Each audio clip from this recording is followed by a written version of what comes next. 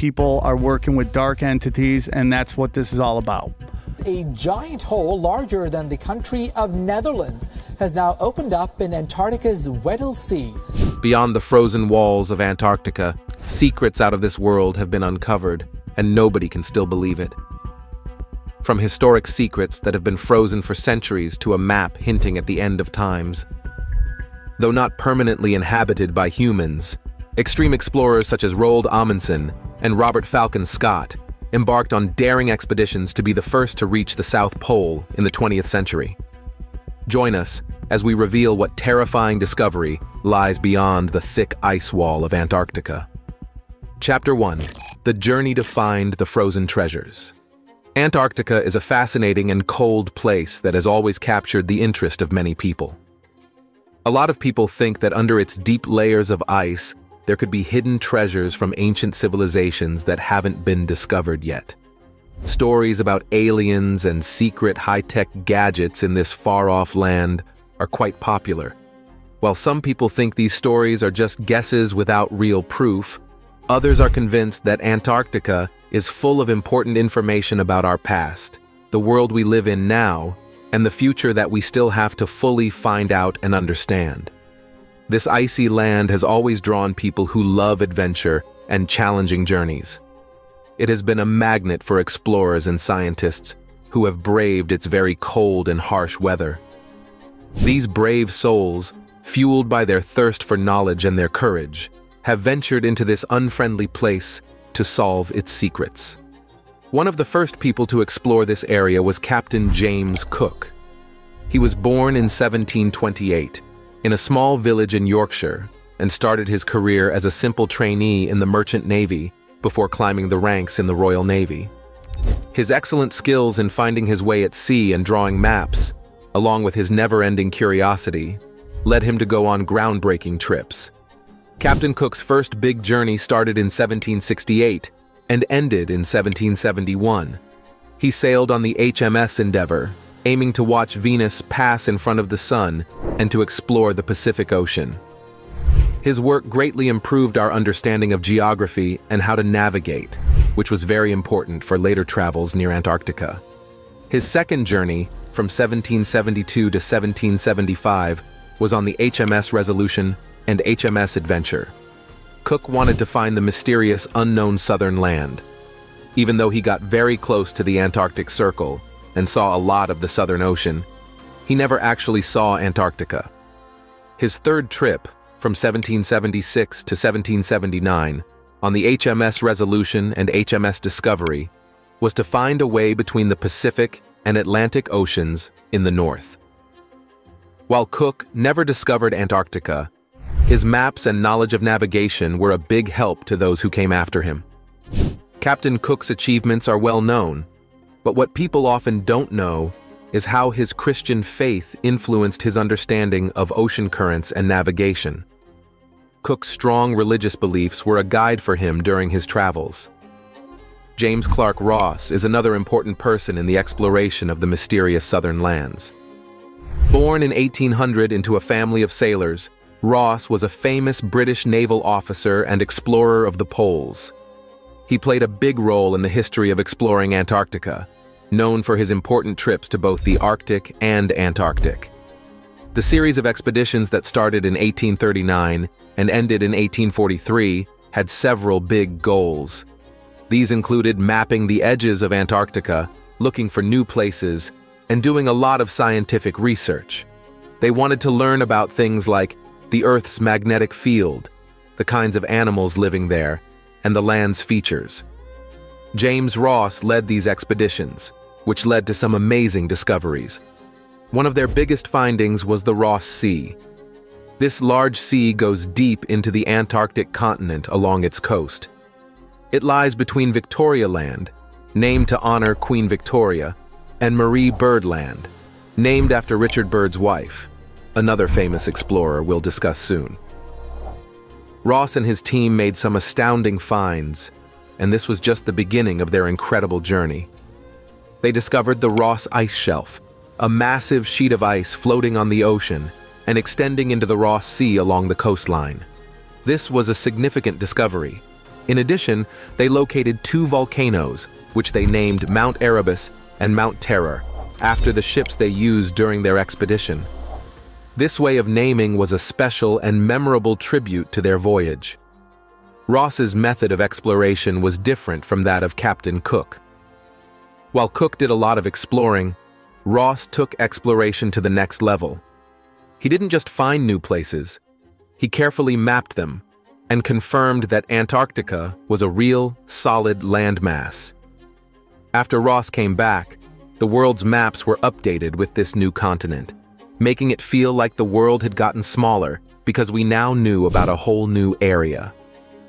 Next, let's delve into the intriguing life of Richard Evelyn Byrd, also known as Admiral Byrd. He was born on October 25, 1888, in Winchester, Virginia. As he grew up, Byrd became a man of many talents. He was a respected American naval officer, a daring aviator, and a brave explorer of the polar regions. His life was a constant search for knowledge, particularly about the mysterious and icy land of Antarctica. He also put a lot of effort into advancing aviation technology, but Antarctica was pretty much unexplored, so pioneers had to pay it a visit. Chapter 2. An expedition to the limits of human knowledge. Admiral Byrd's life was filled with thrilling adventures and important achievements. His interest in exploration started at the United States Naval Academy, where he graduated in 1912. It was here that his fascination with aviation began and quickly grew into a passion. Byrd became a skilled pilot, which was very helpful during World War I, where he took part in crucial air missions. These experiences made him a prominent figure in naval aviation, known for his creative navigation techniques. After the war, Byrd's love for adventure took him to the unexplored areas of polar exploration, with a focus on Antarctica. His first Antarctic adventure happened between 1928 and 1930, known as the first Byrd Antarctic Expedition. This expedition was more than just an exploration. It was a journey of discovery. Byrd set up a base camp called Little America on the Ross Ice Shelf. From this base, he conducted a lot of scientific research and made bold flights over Antarctica. These flights greatly increased our knowledge of the continent's geography and prepared the way for future explorers. A major highlight of Byrd's explorations was his second Antarctic expedition from 1933 to 1935. On November 29, 1929, aboard the aircraft named Floyd Bennett, Byrd did something amazing. He became the first person to fly over the South Pole. This accomplishment brought him worldwide attention and solidified his place as a leading explorer of the 20th century. But Admiral Byrd's story doesn't end there. His expertise and reputation as a seasoned explorer led him to head the United States Antarctic Service Expedition from 1939 to 1941. This expedition was ambitious, aiming to unravel Antarctica's mysteries through various scientific studies in fields like geology, weather science, the study of ice, biology, and oceanography. They also planned to map unexplored parts of the continent, pushing the limits of human knowledge. This expedition also tested new technologies and strategies for surviving in one of the Earth's most challenging environments. Admiral Byrd's Antarctic adventures reached a high point with Operation High Jump, a major project by the United States Navy from 1946 to 1947. Byrd led this operation, which was the largest Antarctic expedition at the time. Its goals were in line with Byrd's previous expeditions: to conduct scientific research, set up research bases, and test military equipment. But it also aimed to assert American interests in the continent. This mission marked the zenith of Byrd's lifelong commitment to exploration and secured his legacy as a trailblazer in polar exploration. After World War II ended, an incredibly huge and ambitious journey began. This wasn't just a normal trip, but a massive operation involving a vast array of resources. Picture this: a fleet of several ships, airplanes flying above, and a large group of more than 4,000 people, including military personnel, scientists, and support staff. The lineup for the expedition was extraordinary, featuring an aircraft carrier, many seaplane tenders, helicopters, cargo ships, and various support vessels. This massive show of force in the empty, icy regions of Antarctica sparked the imagination and led to numerous rumors, particularly regarding the Germans. It was well known that German explorers had visited Antarctica in the late 1930s, with goals similar to those of the Americans, to map the area and record their findings. However, when World War II started, a lot of the information about the Germans' activities and intentions in Antarctica became lost or uncertain. Chapter 3. A secret German bunker beneath the ice. When people think about the German dictator and Germans during World War II, many recall hearing various conspiracy theories. Among the more widely known ones are claims that the Holocaust never happened, or that the German dictator somehow survived and is living in Argentina. Another increasingly popular notion among those who enjoy discussing the paranormal and conspiracies is that the Germans managed to establish a secret base in a part of Antarctica. This base, supposedly hidden underground, was used by the Germans to develop advanced technologies. This intriguing idea seems to have originated from tales of a German expedition to Antarctica. According to these stories, the Germans, while mapping and exploring the region, stumbled upon numerous subterranean caves and rivers. One of these caves was apparently so vast that it was converted into a sprawling city, intended to house not just Germans, but also members of other influential groups such as the Illuminati. During their explorations, it's rumored that the Germans either discovered alien technology or actually made contact with extraterrestrials. Allegedly, they learned how to utilize this advanced technology to construct various weapons. This theory is quite astonishing, especially since there's no actual proof that the Germans ever built such a base or had the capability to do so. In an effort to investigate these claims, geologist and oceanographer Colin Summerhays, along with journalist and historian Peter Beeching, conducted a detailed study. They published a 21-page peer-reviewed paper examining the existence of these supposed Antarctic bases. Supporters of this theory often point to a real German expedition to Antarctica that took place in 1938. Conspiracy theorists argue that this expedition was a massive militarized operation involving several ships. However, the reality is quite different. It was actually a modest expedition with a single ship, primarily aimed at expanding Germany's whaling industry. There's no evidence in German records suggesting any intent to establish a base in Antarctica. Moreover, after World War II started, the Germans didn't return to Antarctica until 1959, long after the war had ended. The crew on this expedition was also too small to build a base of the size that is claimed. Another piece of supposed evidence cited by conspiracy theorists is the Antarctic Treaty, which designates Antarctica as a research zone and prohibits its use for military purposes, including bombing and missile strikes. Theorists speculate why Germany would agree to such a treaty, suggesting it was to keep other countries from discovering their secret base and the research being conducted there. However, there's no evidence to support this claim. Some even believe that the German dictator himself was taken to this Antarctic base. They base this on reports that a German ship reached an Argentine base in Antarctica after the war. Coupled with another popular conspiracy theory that the German dictator escaped to Argentina, they speculate that he was then transported by a German ship to live in this secret bunker. Unfortunately, there's no evidence to confirm the German dictator's presence in Argentina or the German ship's arrival at Argentina's Antarctic base. So why do these theories persist despite the lack of evidence? One major factor is the mystery surrounding Antarctica itself. The continent's harsh and unexplored terrain makes it a perfect breeding ground for conspiracy theories. Since much of Antarctica remains undiscovered and mysterious, it leads people to imagine that anything could be hidden there. Another factor fueling these beliefs is the history of unusual military activities in Antarctica, such as reported sightings of German ships or the US's Operation High Jump. These events, coupled with the scarcity of information about them, often lead people to conclude that there must be secretive activities that governments are hiding.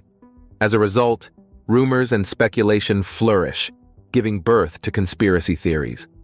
In many cases, people are simply misinterpreting information or not considering the evidence properly. Now, with more information about some of these military activities in Antarctica being publicly available, people can access the facts about these missions. Yet, many believers continue to exhibit confirmation bias, a tendency to interpret ambiguous evidence in a way that supports their pre-existing beliefs. These theorists often see the lack of detailed records about the 1938 whaling expedition as a sign supporting their views. Many people who think the Earth is flat also believe some unusual things about Antarctica. They say it's hard to go there because the military always watches it. This is because they want to see if there's a wall of ice around the world's edge. Some of these people also think there's a secret German base in Antarctica. The group of people who believe the Earth is flat support each other, which helps them keep believing these ideas. Yet sometimes, things get a little too far. Chapter 4. Bird's Odyssey, Unmasking Earth's Last Secrets at the Poles. In an episode of a famous American TV show from the 1950s called The Longinus Chronoscope, a very important guest named Bird made some really interesting comments. The show's host, Frank Knight, and his co-editors, Larry Luhr from CBS News and Kenneth Crawford from Newsweek, introduced Bird as a well-known explorer and someone who inspired a lot of Americans.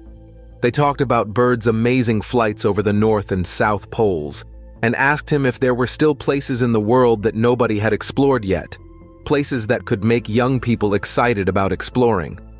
What Bird said next was really exciting and interesting. He mentioned that there was a huge area, as big as the entire United States, that no one had explored yet. This place was somewhere beyond the South Pole, across from the middle part of America. Bird was really surprised that such a big part of the world was still a mystery to people.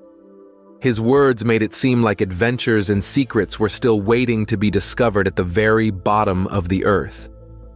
This particular episode of the show, which aired on December 8, 1954, grabbed the attention of a lot of people. Bird talked about the possibility of finding new resources and wealth in Antarctica, which made people more interested in exploring it. However, things changed quite a bit in just 5 years. On December 1, 1959, a very important agreement called the Antarctic Treaty was signed. This treaty set some big rules for how people could visit Antarctica. It said that there couldn't be any military activities there. It encouraged scientific research. And it stressed the importance of protecting the environment. It also talked about things like who could claim land in Antarctica and how often countries should meet to talk about these issues. At first, 7 countries, Argentina, Australia, Chile, France, New Zealand, Norway, and the United Kingdom, agreed to this treaty. It officially started in 1961. As time went on, more and more countries joined in, and now 56 countries are part of it. This treaty is a good example of how countries worldwide can work together to keep Antarctica peaceful and focused on science and protecting its unique environment. The Antarctic Treaty is super important for deciding how people should treat Antarctica. It's important to know that going to this cold continent without permission is illegal. If someone tries to go there without the right papers, they could get in big trouble, like having to pay a lot of money or even going to jail. This might be surprising, especially when you think about what Admiral Byrd and the people on the Longinus Chronoscope thought about Antarctica. Back in the 1950s, they saw it as a place for brave and important explorers, not just for anybody. Since this treaty was made, the only way for most people to see Antarctica is by paying a lot of money to go on a special trip. This usually means going on a big cruise ship that goes to the farthest places these ships are allowed. And if you're really rich, you might get to spend a little bit of time on a simple beach, getting there on a small boat called a tender. This would be a really special experience. But even then, visitors only get to see a tiny part of Antarctica, not the whole thing. Now, let's talk more about the Antarctic Treaty and the United Nations, or the UN, which played a big role in making this treaty. The UN started in 1945, right after World War II ended. Its main goal is to help countries work together in peace, safety, and growth. The UN's logo gives us some hints about its goals for the whole world. When you look at the UN logo, the first thing you see is a laurel wreath. This wreath is a symbol of victory and achievement. It's wrapped around a picture of the continents, which might mean that the UN has achieved victory over these areas. But there's a deeper meaning to it. The round shape of the wreath might not just be a symbol of control, but actual control. It's like the wreath surrounds all the countries and areas, acting like a protective barrier around them. The logo might be trying to say that everything inside the wreath is part of the whole world. Logos are more than just simple pictures. They carry deeper meanings, questions, and sometimes secrets. By using different shapes and designs, logos send messages that have been understood for many years. They don't need words to make their point. The pictures alone tell a story. If we can figure out what the person who made the logo was trying to say, we can understand the message they were trying to send. Now, things we see daily can turn into a full-blown conspiracy that we are all ignoring. Chapter 5. Decoding Symbols, the Mystique and Conspiracy of Popular Logos. Now let's explore the logo of Google Chrome. This logo is characterized by one circle inside another, representing an eye-like shape. This eye can be interpreted as a metaphorical window into the depths of one's soul, or as a mystical gateway offering a glimpse or even a passage into another world. The colors in the logo are arranged in a spiraling pattern, evoking a sense of dynamic motion, akin to being pulled into a swirling vortex. However, there's an additional layer to this design. On closer examination, the way the colors bend and curve resembles the shape of the number 6. With 3 primary colors forming the outer part of the logo, it subtly hints at the repetition of the number 6 3 times, thus alluding to the number 666. Moving on to the PlayStation logo, it presents a creative fusion of the letters P and S. In this logo, the P is prominent and upright, while the S appears to follow or trail behind it. This design prompts a curious thought. Is the logo simply representing the PlayStation gaming console, or is there an underlying, more ominous meaning, perhaps a play on the word Satan? The logo's shape carries a serpentine essence, giving it an appearance as if it's stealthily advancing towards the viewer. This logo is a part of a broader spectrum of logos that contain hidden meanings and messages, waiting to be uncovered by keen observers. Now let's consider the well-known Apple logo. This logo is widely recognized and often linked to the forbidden fruit story from the biblical narrative of Adam and Eve. In this story, the fruit, typically imagined as an apple, was consumed following a temptation by a serpent, an act that led to the infamous original sin. Adding an interesting twist, the first computer released by Apple was priced at $666.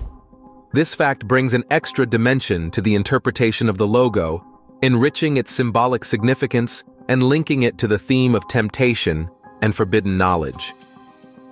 We're going back to look at the United Nations way of showing the continents on a map. This map gives us a view from above, with the top of the world in the center and the bottom opposite. This kind of view is different and might help us think about the world in a new way. Instead of looking from left to right, this map is more like moving in circles, kind of like playing a game of Pac-Man. If you imagine wrapping this picture around a ball, it would look like the Earth that we all recognize. In this picture, Antarctica changes from just a white ring around the other lands to its own place at the very bottom of the world, with big oceans all around it. Sometimes the truth is right there in front of you, but other times it's not so clear. Chapter 6. A one-of-a-kind map. Our tale begins with a man named Orlando Ferguson, who held a deep belief in the teachings of the Bible. His faith led him to create a special map, which he believed accurately represented the true shape of the Earth. Ferguson crafted this distinctive map in the late 1800s, and it certainly got people talking. Orlando Ferguson was born in the year 1845, in a place called Madison, Wisconsin. He became very interested in designing a map reflecting his beliefs about the Earth's form. In 1893, he introduced his creation to the world. He named it the Map of the Square and Stationary Earth. This map depicted the Earth as flat and shaped like a square. The North Pole was positioned right at the center. The continents were spread out from this central point. Ferguson included Bible verses right on the map to support his ideas, indicating his belief in a flat Earth. Beneath Ferguson's map, Bible verses seemed to challenge the idea of a round Earth. Before we delve into these verses, let's cover some basic concepts. Central to this belief system is Jesus Christ, a key figure in the Christian faith. He is seen as the living embodiment of God's Word. Christians believe he came to earth, died for people's sins, and through faith in him, individuals can find freedom. Ignoring his teachings is akin to turning away from Christ himself. In the King James Version of the Bible, the word foundation appears 86 times. If one believes that Christ created everything and follows his guidance, they can discover the truth about our world, both the known and the unknown. Our exploration starts with the book of Job from the Bible. We'll skip the usual background details and focus on the parts of the Bible that talk about actual, tangible things rather than symbols. In Job 38, there's a passage where God speaks to Job during a storm. He asks Job why he questions God's wisdom with his limited understanding. God challenges Job to prepare for questioning and asks him if he was present when God created the earth's foundation, whether he knows who measured it or laid its cornerstone while the stars and angels rejoiced. In this dialogue, God is addressing Job, who has been questioning God's motives. This section illustrates how Job, with his limited knowledge, cannot grasp God's actions or his methods of creation. Verses 6 to 7 describe the earth's foundations as solid and unchanging, with defined boundaries. These verses also hint at the true nature of stars and suggest that angels, referred to as God's sons, were present during the creation of the earth, after the heavens and its inhabitants were already established. Next, we turn to the book of Revelation, chapter 7, which Ferguson also mentions on his map. Here, there's a verse about 4 angels standing at the 4 corners of the earth, holding back the winds. This happens after the 5th seal of a scroll is opened and might relate to something called the firmament. But let's get back to the idea of foundation in the Bible. Returning to Job, in chapter 22, there are more verses that support Ferguson's viewpoint. The earth is described as having corners, but its center is covered by something round, beneath which all life exists, and over which God walks. Chapter 22 says, in this chapter, it discusses people who don't believe in God. The term foundation here isn't about the physical earth. It's about people who do wrong. They are compared to a house built on unstable ground, and like in the story of the Great Flood, their weak foundations were destroyed. This illustrates how the word foundation can have different meanings. It might refer to the beginning of the world, the base of a nation, a community, or even an individual, depending on the context. Let's look more closely at the Psalms, particularly at how the term foundation is used in a more literal sense. In Psalm 102, there's a verse that goes, this verse highlights several important points. First, it stresses that God is eternal. He has always existed and always will. He is described as the I Am, a concept that means he is always present, without a start or an end. From the earliest times, he laid the foundations of the earth. When we look up at the sky, we are essentially seeing his handiwork. The Bible often mentions different heavens, revealing to us the various layers of the sky and the different realms they contain. For instance, in Genesis 1, it says, here, God commands the waters to be filled with life and for birds to fly across the sky. The sky mentioned here is not the same as the heavenly realm where God resides. It refers to the sky we see, where birds fly below the higher levels of our atmosphere. Isaiah chapter 48 provides a different view. It doesn't just describe the Earth's surface. It also talks about the expansion of the sky, showing how vast our universe is. Isaiah 48 states, "In this passage, God is speaking to Jacob and Israel, emphasizing that he is the only one, the first and the last. He explains that he laid the foundation of the earth and stretched out the heavens. When he calls them, they stand ready together to discover the mysteries of this earthly world. What secrets might the everyday things around you hold? Share your ideas in the comments. Hit like and subscribe for more.